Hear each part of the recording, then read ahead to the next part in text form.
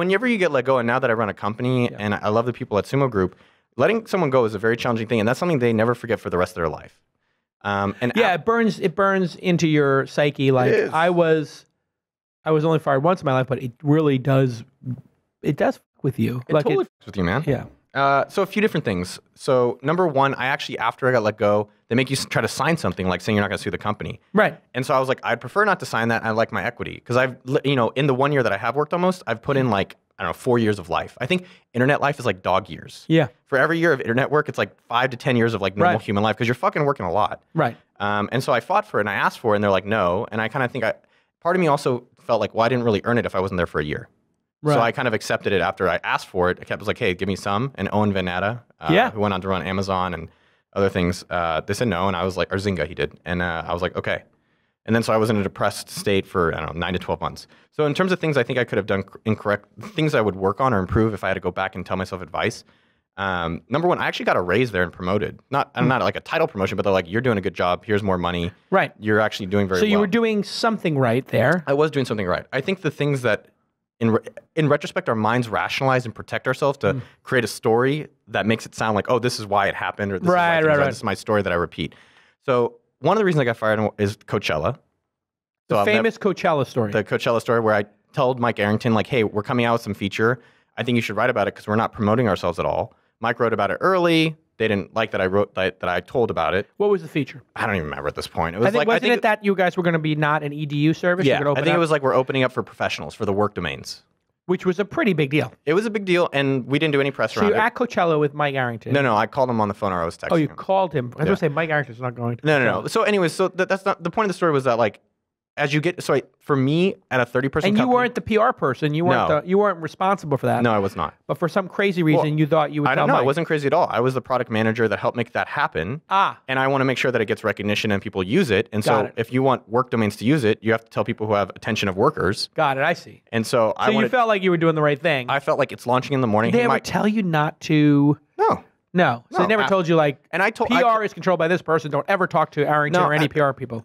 And I told them straight up once I did it, I was like, hey guys, heads up, like this is something I did. It's not something I'm hiding. The second thing was though, in retrospect and now noticing my patterns and things I do over time, my strength is in like chaos. My strength is when things aren't answered and uncertain and they need to be like figured out. The 0 to 1. Like I love 0 to 1. 1 to 2, I have to hire people. And to by help 0 me. to 1, you mean? Like from nothing is existing to creation. Love it. That's what I love, and that's what I'm really good at. And so I hire people and find people that compliment me around that.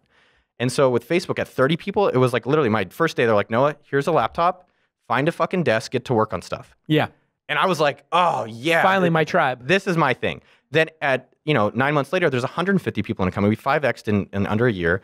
And to have a meeting about some bullshit thing, it was like some stupid old woman was like, oh, well, let's have a 30-person meeting. And we had like talk for an hour about some bullshit stuff that I'm like, I don't give a fuck about. Let's go back to work. Yeah. And so in retrospect, I was actually starting to get bored, which sounds crazy, right? Because now Facebook's 10,000 people. But I was bored and I was like, can we just make things happen and move it quicker? Zuckerberg famously took you aside and said, hey, Noah. How do you know all this stuff? Who'd you talk to? Do you talk to Zuck? Yeah, I did. Okay. Well, Zuck's a big fan of the show. Yeah. And, I told him you're coming on and he gave me a couple stories. But he pulled you aside and he tried to say, hey, kid, you're smart. And he wasn't that, was he older than you? No, about same age. Same age. So he had same age. And Jewish. But Jewish. And so he says, hey, we're both members of the same tribe here. Let me give you some advice. Oh, Noah.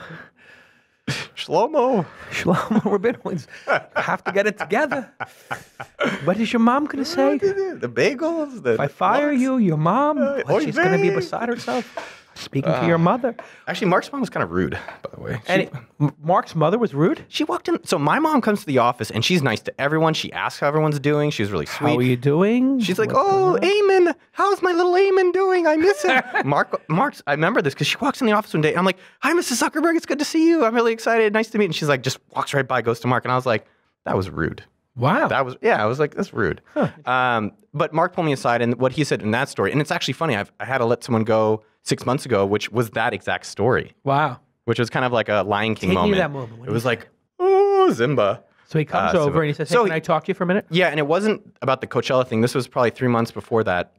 And what he specifically said is that like, there is Facebook And your job, and if you want to be successful here, is to make Facebook successful, not Noah. Because at that time also, I think one of the reasons, in terms of reasons I got fired, one, I did well when it wasn't organized and like things just needed to be happening.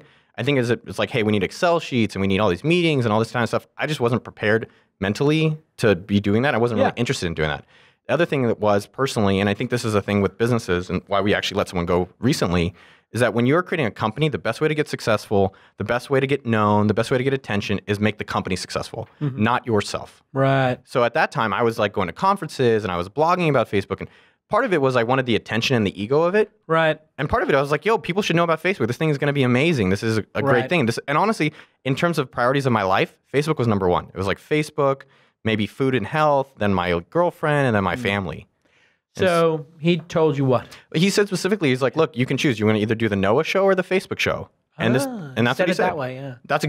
I'm paraphrasing. Yeah. I don't have it recorded. Right. And he's like, which one do you want? And you can go either way, and that's just for you to choose. And at that time, and it's kind of what this guy we let go recently in our company 6 months ago. He's very talented. He was very good. He's young. At the same age. He's 24, I think. Might be 23. But he's a maverick.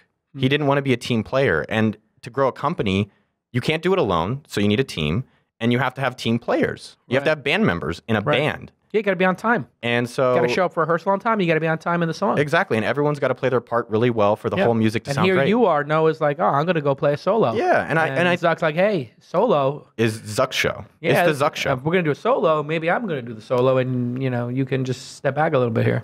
And that's what it was. I mean, I think if I had to do it all over again, the same thing would probably happen.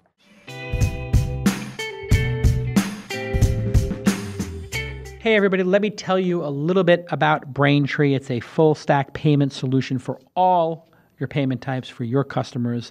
Yes, you can do mobile payments fast, easy, seamless, and secure. And you can add it to your apps with just a few lines of code, and then you'll be able to accept Apple Pay, Android Pay, PayPal, Venmo, credit cards, and of course, Bitcoin, everything. And if some other new way to pay people comes along, the Braintree team will support that too. Developers love it, founders love it, because it's got superior fraud protection, fast payouts, and continuous world-class support. You'll have fewer abandoned carts, more sales with Braintree's best-in-class mobile checkout. And their customers include, are you ready for this? Uber, Thumbtack, Hotel Tonight, Airbnb, GitHub, and StubHub. And I'm an investor in 2 of those 6 companies.